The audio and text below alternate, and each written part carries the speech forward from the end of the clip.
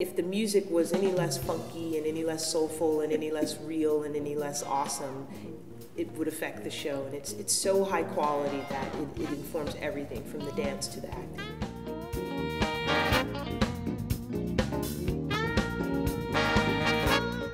Hi, Sherry Williams-Pennell, and I am so pleased to share the experience of directing The WIZ with the Amina Kaplan.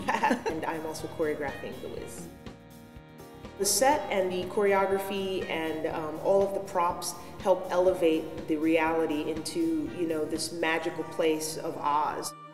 I believe it has the ability to connect the generations because of the music, which has everything from the R&B to sometimes it sounds like a gospel song, sometimes like a spiritual, a Broadway ballad. It's all there.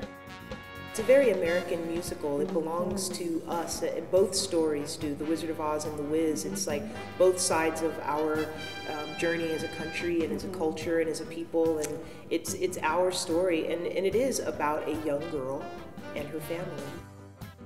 Dorothy is being raised by extended family, which goes back to the old motto of it takes a village, and it really does. We are a village, we really are, meaning all of us are a village, and we've cast the show to reflect that village, and I hope that when people come, they come away going, yeah, this is us.